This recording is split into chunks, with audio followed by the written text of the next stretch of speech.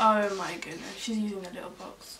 She's already peed, but she has to sit there and dig it for like half an hour.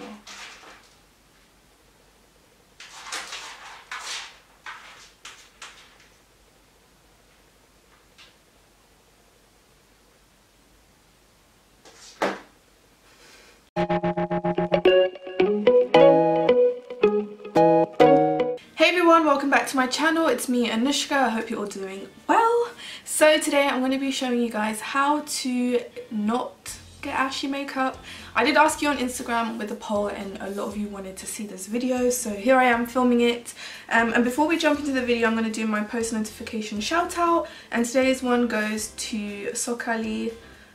I hope I'm saying that right, but thank you so much for the love and I appreciate it so much. If you guys want to get a post notification shout out next time, all you have to do is subscribe, press that bell button and comment in the comments below when you have done so, and I choose people who I've seen support for a very long time or who have mentioned that they've just pressed the bell button. So yeah. Okay, so let's jump straight into the video. The first thing that we're going to do, obviously prep your skin. You guys know I showed you guys in a lot of my videos, you just want to put a nice moisturizer for your skin type, a good primer. A primer is really good to help your makeup stay in place.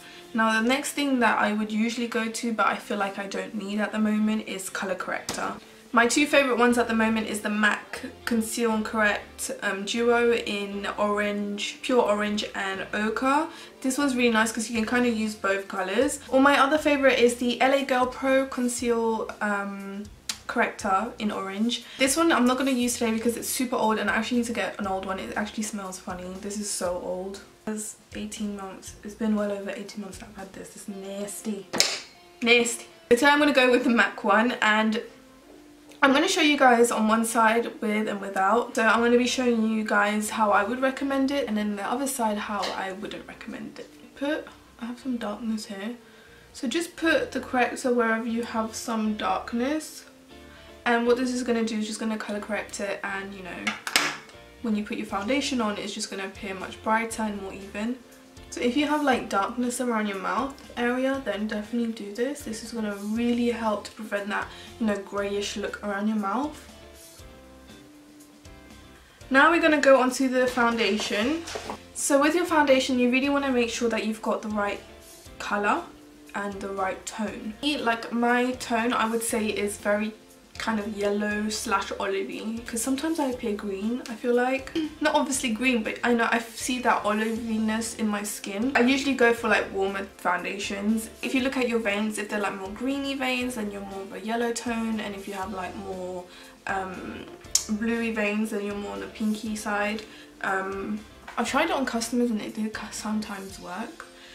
When I was trying to figure out their tone. Yeah, normally when you just look at your skin, just analyze it. Sometimes just take different tone foundations and put it on your skin and look from afar, and it really helps.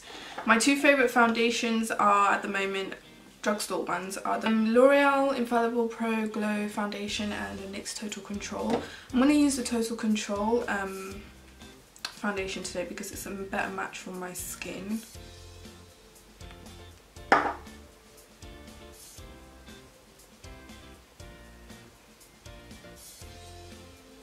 We're gonna just tap this in place. So when you're using a corrector, it's best to like use a sponge, or even if you're gonna use a brush, try to pat it rather than swirl or drag, because that's just gonna move the corrector. Can you see it's just one colour? I think I might go back to colour correcting. What you don't want to do is go a shade lighter than your skin, which funny enough, when I was on counter, a lot of especially Asian women, which is so sad, would ask me to go lighter on their foundation shade, and I would just be like, okay madam, obviously it's what the customer wants, but it just looked really ashy. But obviously it's what they wanted, but like I said, some people like that, they want to appear lighter, which is to me really sad. Like for me, you need to embrace your skin tone. But yeah, what you don't want to do is go a shade lighter, which I'm going to show you guys. Nah, you don't want that. Oh. What is this?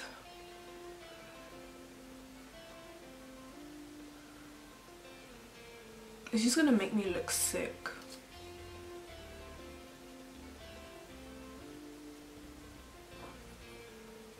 I have no comments. No. Why? Okay, obviously that's what it looks like. So the next thing is concealer. It's kind of the same concept as your foundation. You can go a bit lighter but stay in your tone. So like if I go lighter, I have to stay like in a warmer tone, otherwise it just looks so wrong. And maybe peachy or warmer tones. Too light, because when you go too light, that's where it starts to go ashy. And sometimes what helps is I put my normal concealer or something that's close to your skin tone under your eyes, and then go and highlight with something that's much brighter, you know. That's gonna, because you've already got a concealer that's covering the darkness under your eyes, if you have any. You have a nice base for a nice lighter highlight to go on top, so it just creates a flawless finish rather than go ashy. Because I realised when I go with a highlight straight away, that's when it tends to go ashy. So I'm going to show you guys. So this is my concealer that I always wear. This is my Tarte Shape Tape. As you can see, it's a bit light but it's still quite warm, so it works with my skin tone. And then we've got Makeup Revolution Conceal and Define in 8.5. But I actually really like to mix this with my Tarte Shape Tape to make it brighter. See, that is really bright. I'm going to blend this side. This actually might work, I'm not sure, but I wouldn't personally go with this light of a colour. I don't like it.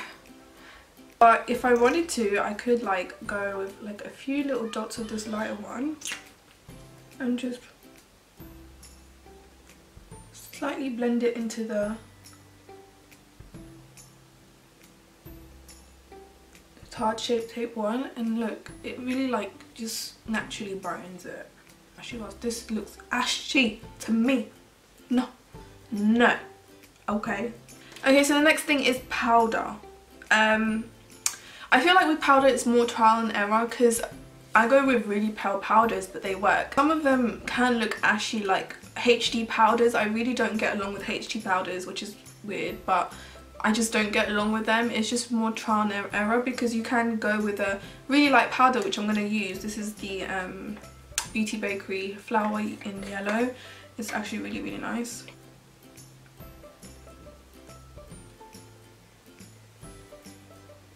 We'll just do the other side.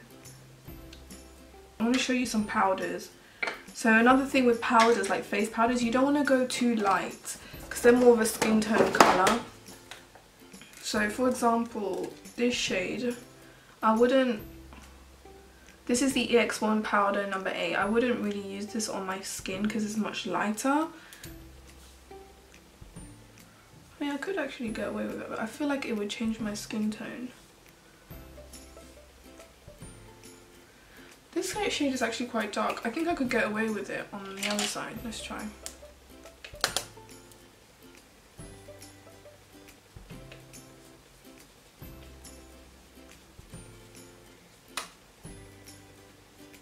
Yeah, this is more like my skin tone. And try not to go, I don't have a light powder. I'm actually going to try and use this one, which has some lighter bits in it. I'm going to use that to set my face.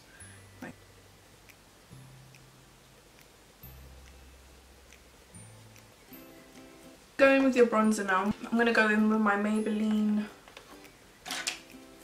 Master Bronze palette. I'm just going to do both sides because bronzer can actually fix your ashiness situation. So I'm just going to do the same on both sides.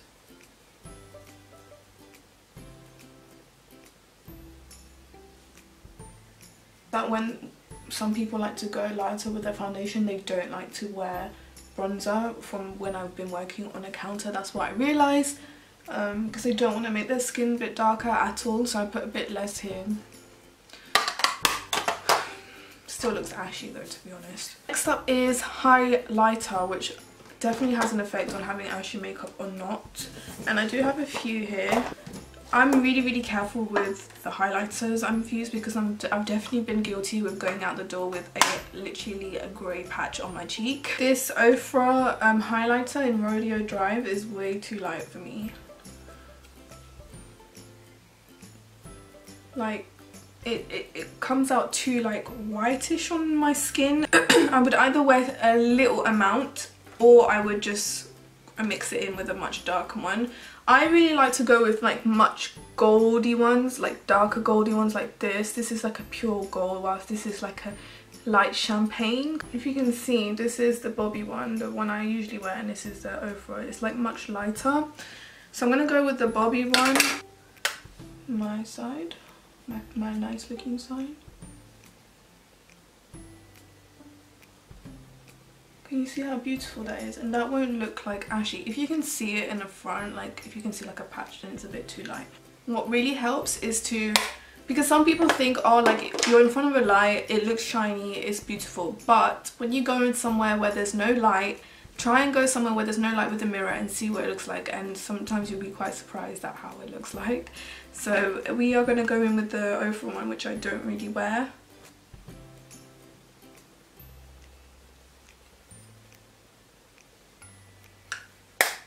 See, that would look ashy. You can even see it on the side.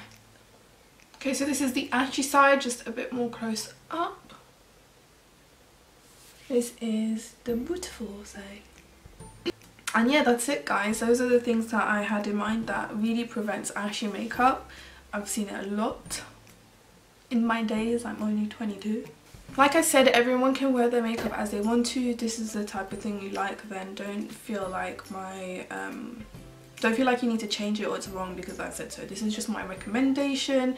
Like, I feel like makeup is all about enhancing your beauty, your features, and I feel like this doesn't, in my opinion. While this is, you know, it's my skin tone, it's like bronzer, it's beautiful highlight, that doesn't look too ashy, whilst this is just very, very grey. Alright, so that's all I have to say. I hope you found this video really, really helpful. Thank you so much for watching this video, and if there's any other videos like this that you want me to do, let me know in the comments. Hit that thumbs up button, definitely do that, please. And I will see you guys in my next video.